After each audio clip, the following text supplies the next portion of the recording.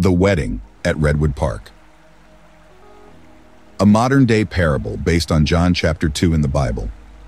It was a beautiful spring day at Redwood Park, the perfect setting for a wedding. The park was lush with greenery, and the sound of a gentle stream provided a soothing backdrop. Emma and Mark, a young couple deeply in love, had chosen this serene location to exchange their vows. Family and friends gathered, excited to celebrate the union of two wonderful people. Among the guests was a man named Jesus, a close friend of the couple. Known for his wisdom and kindness, Jesus was someone everyone admired. He had come with his mother, Mary, and a few close friends. The ceremony was beautiful, and the reception that followed was lively.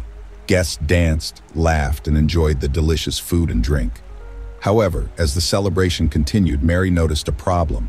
She discreetly approached Jesus, her face showing concern. "Jesus," she whispered, "they've run out of wine. The party has just started and they have nothing left to serve."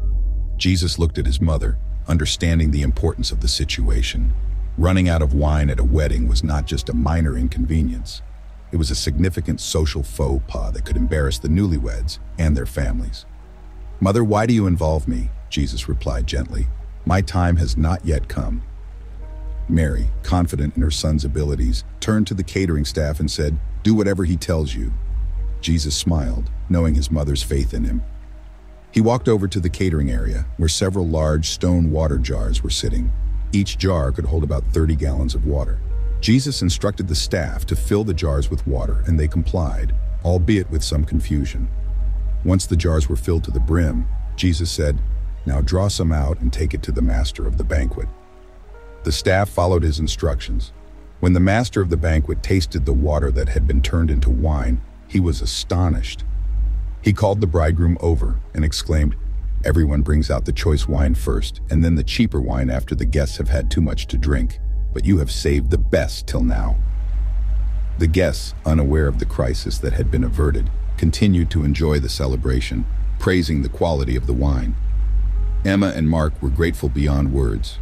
They had no idea how the problem had been solved so quickly and so perfectly, but they knew it was thanks to their friend Jesus.